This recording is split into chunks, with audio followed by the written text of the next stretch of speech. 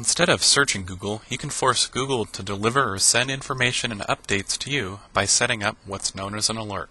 To do so, you'll want to go to the Google homepage and click on the link that says More. Next, you'll want to click on the link that says Even More. Then, you'll want to click on the link that says Alerts.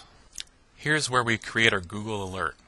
First, you'll enter your search terms. In this example, we've chosen the search terms Arlington Heights, Illinois.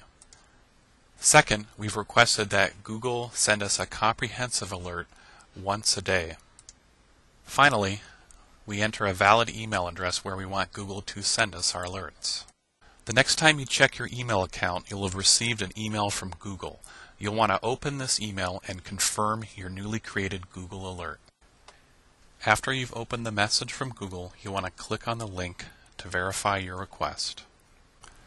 You'll receive a confirmation message from Google indicating that you'll now begin to start receiving alerts on your topics of interest. In this example, we see that Google has sent us an alert on the topic of Arlington Heights, Illinois. When we open the alert, Google shows us the latest headlines on our topic, Arlington Heights, Illinois.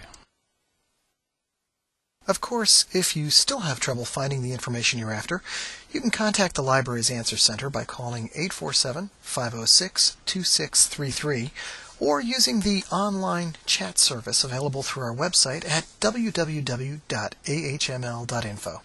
Happy searching!